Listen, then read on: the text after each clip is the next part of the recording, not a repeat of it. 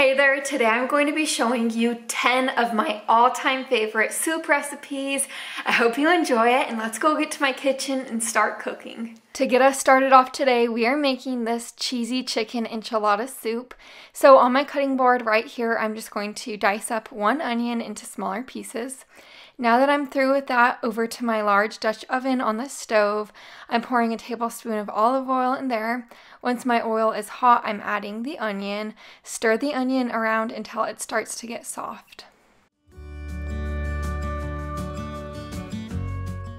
Now it's time to add in our seasoning, so you'll just want to add in about a teaspoon of salt, a teaspoon and a half of chili powder, a teaspoon of cumin, and then give this a really good stir. And then after that, go ahead and add in a tablespoon of minced garlic, give it another good stir, and then you'll be adding in your 5 cups of chicken broth, and then bring the chicken broth up to a boil.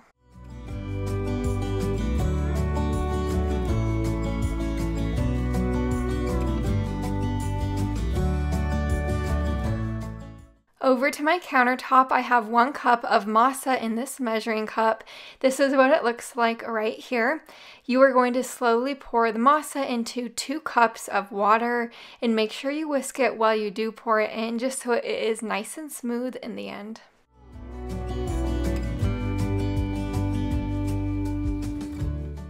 Back over to our soup, you're going to pour in that masa mixture right now, along with 1 can of red enchilada sauce. After that, go ahead and add in a little under a pound of Velveeta.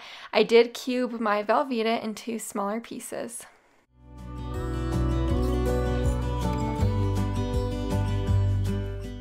Once you bring your soup up to a boil, add in the 2 cups of cooked shredded chicken.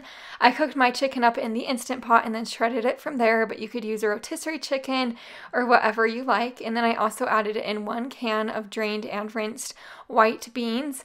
I let this simmer on my stove for about 30 minutes covered. I did stir it frequently just so nothing stuck to the bottom of the pot. And then here is what it looks like completely finished. I topped mine with plenty of cheese, avocado, sour cream, cherry tomatoes, and these tortilla strips. This is by far one of my all-time favorite enchilada soups. It was particularly cold on this day, so that called for some lasagna soup. I'm just going to begin by adding my 1 pound of some mild Italian sausage to my large pot with a tablespoon of some hot olive oil in it. You could really use any type of sausage you like. You could even use ground beef for this recipe, kind of whatever you like. After I added my sausage in, I just added a couple cloves of some minced garlic with 1 diced up white onion. I'm just going to cook this sausage completely through.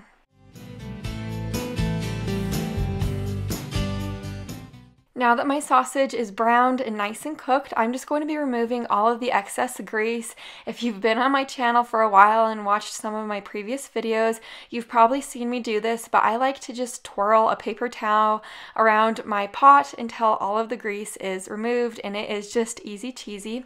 Now to get our seasonings on, I'm just adding a half a teaspoon of some crushed red pepper flakes, 2 teaspoons of dried parsley, a half a teaspoon of some dried oregano, and a teaspoon of dried basil. You'll also want to add in 2 tablespoons of some tomato paste, 24 ounces of marinara sauce. You could really use any type of marinara sauce you like. I chose to use the Prego. 7 cups of some vegetable broth, and you're going to want to bring this up to a boil.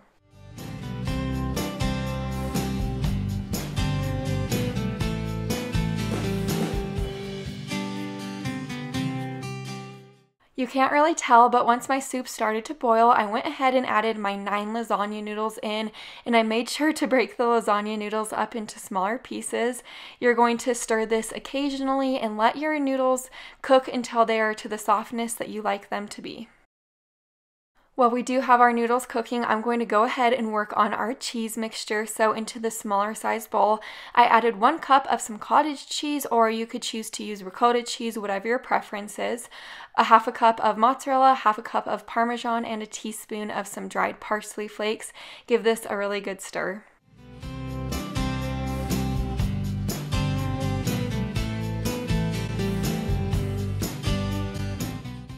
After my soup was cooked, we just placed it into bowls, and then I put a little scoop of the cheese mixture right in the center. That cheese mixture will melt down and get gorgeous. But we love making this lasagna soup in my family just because it's such a fun twist on regular lasagna. If you've never made lasagna soup, I definitely recommend you making this recipe. I just serve this alongside of a big side salad. I am so happy that it's getting to be soup season because I could eat this tortellini soup all of the time. So to begin, in my Dutch oven, I have a tablespoon of hot olive oil. To the oil, I added 1 diced up white onion along with a half a teaspoon of dried rosemary. I let the onion get soft for about 5 minutes, and then it is time to add in 28 ounces of petite diced tomatoes at this point, followed by 15 ounces of tomato sauce. And then for the seasonings, I added in a half a teaspoon of dried oregano, half a teaspoon of dried basil, and then plenty of salt and pepper. Next, you'll be adding in 4 cups of chicken broth with a half a cup of heavy cream. If you don't want to add in the heavy cream, you certainly don't have to. I gave this a really good stir, and then I brought it up to a boil. Then I dropped it down to a simmer, and then I let this simmer covered on my stove for about 20 minutes. I did stir it frequently while it was simmering though. Now that it's finished simmering, my house was smelling so good at this point. It's time to add in 20 ounces of cheese tortellini. I used this frozen bag of cheese tortellini from my store. And then you are going to let your tortellini simmer for about 12 to 15 minutes or until it is completely cooked. I let it simmer uncovered.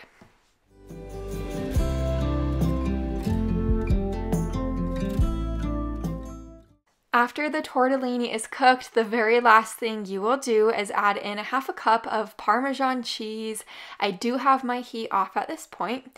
Give it a really good stir to melt the cheese down, and then it's ready to serve. Here's my big bowl of soup. This soup is so amazing. It is rich and delicious. By far one of my all-time favorite soups in the fall. Even my little daughter loves it. She was trying to give me some of her food on her plate to be silly on that night. Now we're making this new minestrone soup recipe. My daughter absolutely devoured this one, and this is for all of my meatless meal friends. So I'm going to begin by chopping up 1 zucchini, 2 stalks of celery, 2 medium carrots, and 1 white onion.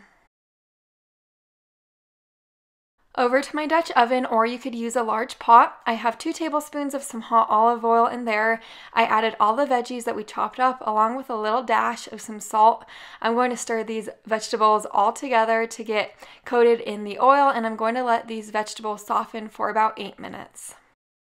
After those 8 minutes, you'll want to add in your 28 ounces of crushed tomatoes, or you could use diced tomatoes, whatever your preference is, 14 ounces of some tomato sauce, 1 drained and rinsed can of some kidney beans, 5½ cups of vegetable broth, or you could use chicken broth, kind of whatever you have on hand. For the seasonings, to give this some great flavor, I'm adding in a tablespoon of dried basil, 2 teaspoons of dried parsley, and a teaspoon of oregano. Give this a really good stir, and I let this simmer covered for about 15 minutes.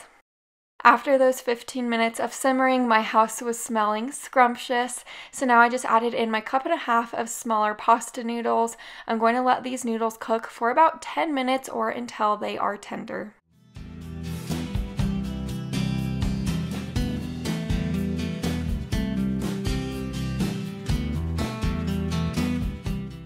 Lastly, I added in 2 cups of some chopped spinach, let it wilt down, and then it was ready to serve. This is my bowl of food. I just topped mine with some Parmesan cheese, of course. Like I said previously, my daughter devoured this meal. I love minestrone soup because it really does make for some great leftovers for lunch the next day, and it's a great hearty meal. It was particularly cold on this day, so that called for a soup day. I'm starting out by dicing up my 3 medium carrots, 2 russet potatoes, and 2 medium-sized heads of broccoli into smaller pieces. In my large pot, I'm just adding the carrots and potatoes that we just chopped up, along with 29 ounces of some chicken broth. To give this some flavor, I'm going to sprinkle some onion powder in, give this a really good stir, place the lid on top, and let this simmer on my stove for about 10 minutes. While I have that simmering on my stove, I'm going to take this time to fry up my bacon. So I'm using a total of 5 to 6 strips of bacon. It appears as more just because I cut them in half. This bacon is going to go on top at the end.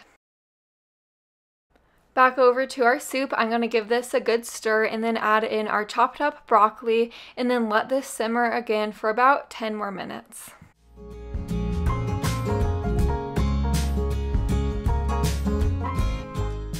Now that we have our broccoli simmering, I'm going to be working on our cheese sauce now. So to this pot, I added 3 tablespoons of butter, let that melt down. Once it was melted down, I added our 1/3 cup of some regular all-purpose flour. I'm going to give this a good whisk, let that flour get a nice and golden brown color. So now I'm going to slowly add in my 3.5 cups of regular milk. You do want to add it in kind of slowly just so the flour doesn't get clumpy. But anyways, I'm just going to let this simmer on my stove for about 5 minutes, stirring it pretty frequently. Now that our milk is starting to thicken up, I'm just going to sprinkle this with a little bit of some salt, pepper, and garlic powder. And then you're going to add in your 4 cups of shredded sharp cheddar cheese. Give this a good stir. Once the cheese melts down, that's pretty much all you have to do. You don't have to cook it any further than that. And then you're going to add this back into your soup. So add the cheese mixture into the soup. Give this a really good stir. Let everything warm through, and then your soup is ready to serve. This is the finished product. I just sprinkled mine with plenty of salt, pepper, more cheese, and then some of the bacon that we fried up on the stove. I just crumbled it. This came out so good. It was a nice mix between potato soup and broccoli cheddar soup. Seriously, 10 out of 10. I definitely recommend. Everybody needs a good taco soup recipe for the fall, so I really think you'll love this 8-can chicken taco soup. To the bottom of my slow cooker, I added a can of drained and rinsed pinto and black beans, 1 can of diced tomatoes, a can of corn. The corn and diced tomatoes both were drained, 1 can of cream of chicken soup, 1 can of green chili enchilada sauce, a can of chicken broth, and then for the actual chicken for this recipe, I used a 16-ounce can of chicken. I did drain the chicken, or you could boil up chicken on your own and shred it, whatever you prefer. The very last thing I'm adding in is 1 packet of taco seasoning, and then you will stir this. This will go on low for about 5 to 6 hours.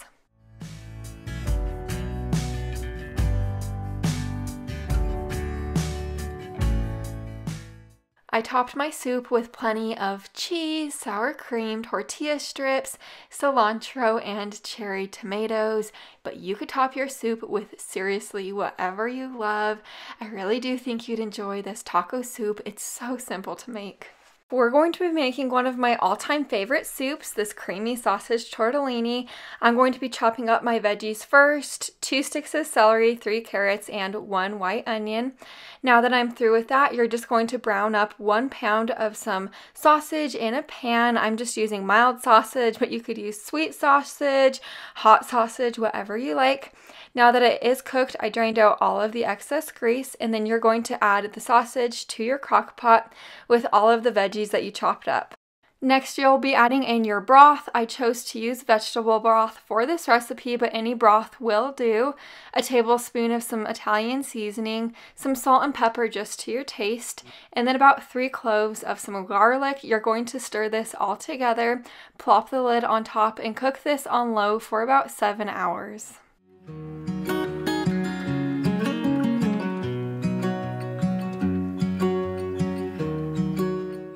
Now that the cooking time is over, you're going to add your cornstarch slurry in, which is 1/4 cup of cornstarch and 1/4 cup of water mixed together. Just add it to the soup, and then you're going to add in your half and half. I used about 3 cups of half and half total, but you could use more or less depending on your preference. I'm going to cook this on high for an additional 20 minutes. After those 20 minutes of cooking, you're going to add in your 12 ounces of some frozen cheese tortellini. Give this a really good stir, and then you're going to cook this for an additional 10 minutes or until that tortellini is cooked. So now this last part is optional, but I am adding in 4 cups of some fresh chopped spinach, and then I'm going to stir it around until the spinach wilts down. Now it's ready to serve. I just served mine with some fresh Parmesan cheese on top. This is one of my family's favorite soups. It's just so hearty, delicious, and flavorful. We're going to be making this loaded beefy enchilada soup. So in my large pot, I have a pound of some ground beef, and then I'm going to add about a tablespoon of some of this taco seasoning to the ground beef and 1 diced up white onion. I'm just going to cook this ground beef completely through.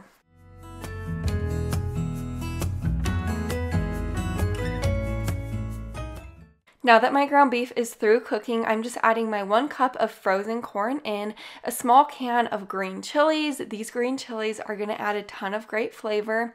1 can of drained and rinsed black beans, 10 ounces of some red enchilada sauce. Use any type of red enchilada sauce you like. A can of some diced tomatoes, and 3.5 cups of some beef broth. I'm going to stir this all together and cover it and let it simmer for about 15 minutes. Now that my soup has finished simmering and it has thickened up a little bit, I'm going to be adding 1 fresh lime in. That's going to give it some extra flavor. You could also add in some cilantro, and that will also give it extra flavor. I gave it a stir, and then this is my bowl of soup. I topped mine with some extra lime, tortilla chips, cheese, sour cream, and avocado. This enchilada soup is so good. Even my little daughter loved it. It was particularly cold on this day, so I wanted to make some beef stew to warm up to. I'm just going to dice up a half of an onion, 2 medium russet potatoes, and 3 carrots into smaller pieces. Over to my crock pot, I'm going to be adding in my 2 pounds of some beef stew meat right now, along with all of the veggies that we just chopped up. On top of those veggies, I'm going to be adding in 14 ounces of some crushed tomatoes, 1/4 cup of some Worcestershire sauce, 2 bay leaves, 2 cups of water, some salt and pepper, and then you're going to want to add in about 16 ounces of some frozen green beans. I did give this a little bit of a stir, and this is going to cook on low for about 7 to 8 hours.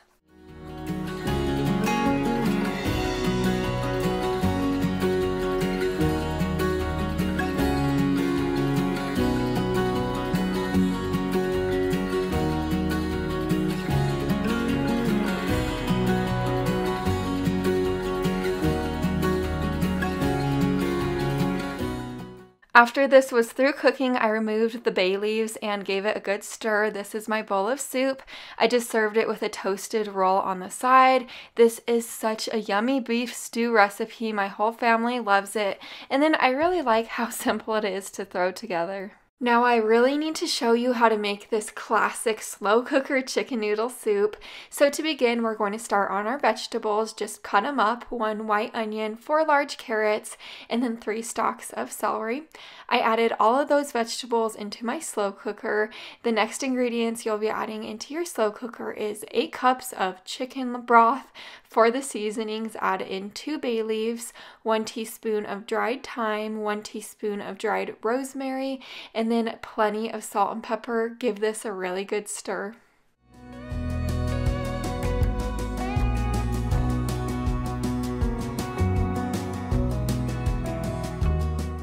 The last thing you'll do before it starts to slow cook is add in your 2 large chicken breasts.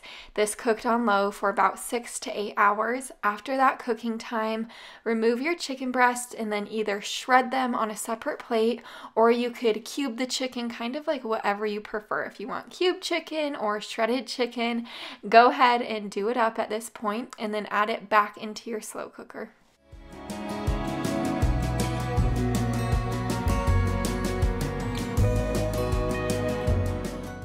The very last thing I did was add in 8 ounces of large egg noodles. I do have my slow cooker on high at this point. After I added them in, I gave this one last good stir, put the lid on top, and I let this cook for about 10 minutes or until my noodles were nice and tender, and then it was ready to serve.